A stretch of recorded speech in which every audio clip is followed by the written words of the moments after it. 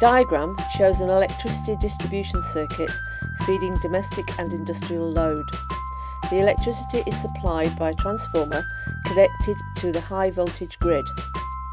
The distribution circuit at medium voltage is connected to the transformer by a circuit breaker which opens if a short circuit occurs downstream to protect the network components from becoming damaged by the short circuit current.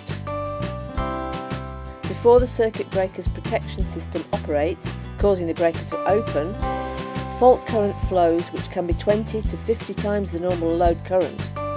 During this time, customers experience loss of supply.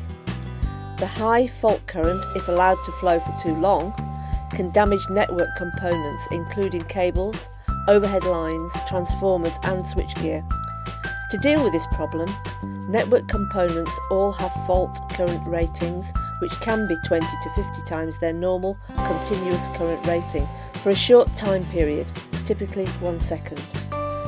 Networks are subject to changing demands and their operators have to cope with requests for new connections or disconnections which alter the expected short circuit current value, which is referred to as the fault level. Distributed generation connected to medium voltage circuits can significantly increase the fault level. When the increased fault level exceeds the ratings of the network components, they are at risk of potentially catastrophic failure. In these cases, the typical measure to prevent damage is to restrict the capacity of connected generation. Alternatively, additional impedance in the form, for example, of series reactors can be connected to limit the short circuit current. This, however, introduces additional losses and can lead to difficulties with power quality, causing the supply voltage to vary with varying demand.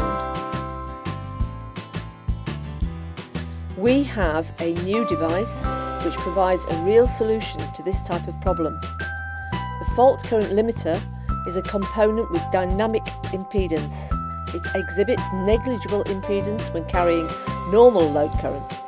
The impedance rises automatically and rapidly in the presence of much higher current. The FCL can be safely added to an existing network without making any other changes.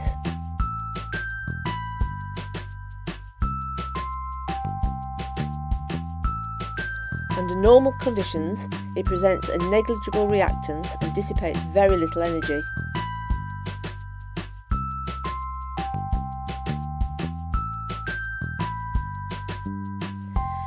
In the presence of a short circuit, the FCL increases its reactance, limiting the short circuit current significantly.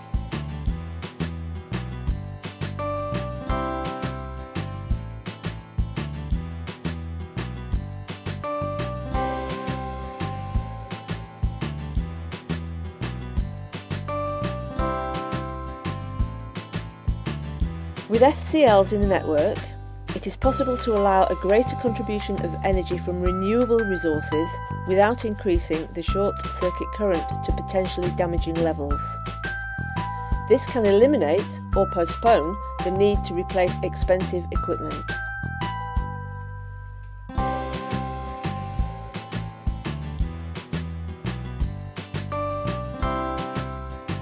For more information, visit us at ASG Superconductors.com.